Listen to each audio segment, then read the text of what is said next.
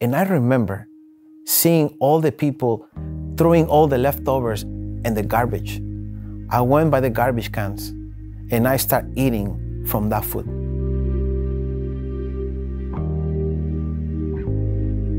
In 1992, I was ready to go to college. I didn't have no money to pay the tuition, so I got my luggage full of desires and full of faith. When I got to the Montemorelos University in Mexico, my uncles and my grandpas, they helped me out to start the first year. While I was studying in the afternoons, I worked as a part-time just to help my family to cover the tuition of the first year.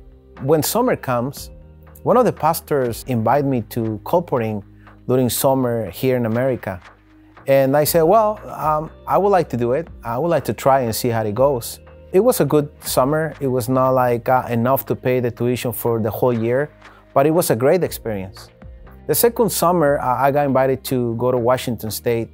And I said, this is the year that I should be able to get the whole tuition to pay my full scholarship. That summer was the worst. I feel so sad, so discouraged because I don't even have money to pay at least a couple months of the tuition of my scholarship. So I have to go to school in the afternoon, keep working, and Sundays go colporting in the city of Monterrey. The last year when I was in college, the pastor asked me, where do you want to go now? And I said, well, where you guys want to send me, it's okay with me. It was my surprise that they told me, well, you got to go to Washington State again. As soon as they mentioned that state, my memories came to that summer when it was a completely disaster. My uncle, who was a pastor in Montemorelos, he asked me, why are you so sad? Why you don't challenge God and go with all your faith and even ask for the double of books to sell and see how it goes? And then I remember telling him, I don't know if it's gonna be possible. Do you remember how it was the summer when I was there? It was terrible. Someone let me borrow $100 to get into Washington State. And I remember that the first 3 weeks, I didn't sell nothing. The $100 that someone borrowed me were completely gone. And I was hungry. And I didn't have money to eat. I stopped by a McDonald's. And I remember seeing all the people throwing all the leftovers and the garbage. So I said, I should go and eat over there. And yes, I went by the garbage cans and I started eating from that food. When that happened, I started crying. And then I laid down on my knees and I said, God, why'd you bring me here again? Why? You brought me here to suffer? Again? I remember when I was praying, a guy saw me. I'm never gonna forget his name. His name was Mark. He asked me and said, are you hungry? Do you need something?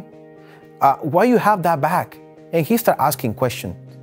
And I explained him, well, I'm a Seventh-day Adventist missionary. I'm here to sell books to pay my scholarship. And he said, well, do you work during the morning? And I said, well, no, I have to wait until the afternoon when people get to their house to start working and try to selling the books for my school. He said, well, I want to offer you a job as a painter. If you want, you can work only 5 hours, and then in the afternoon, you have to sell your books. And then I remember I told him, well, I cannot work as a painter because the permit I have only allows me to work as a missionary. And he said, do not worry, I will pay you cash just to help you out. And I work as a painter in the mornings, and in the afternoon, I was working colporting. While I was colporting, I met another guy, and he invited me to his church to promoting these books that I have for Ellen G. White. For my surprise, the next month, I sold all the books that I had in my position for my scholarship. And then the pastor invited me constantly to their church. And I remember talking to the youth on a Sunday and a different day that I used to worship. It was a good experience. For my surprise, at the end of the summer, I got the full scholarship and also to pay the graduation fees and buy my first computer. I was so grateful and thankful that God allowed me to have that experience.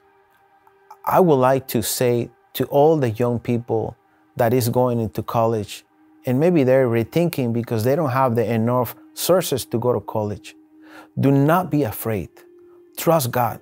If you ask Him, God is willing to help you accomplish your dreams and your desires.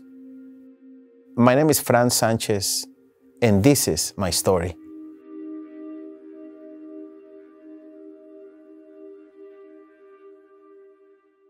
I'm Pastor Tara Van Cross, and we're so glad that you've tuned into our Azure Hills Church YouTube channel. Please like and subscribe, and click on the bell so that you'll be notified every time we share new videos. We are so glad that you're here. Until next time, please know that we're praying for you as you continue to be a voice of hope.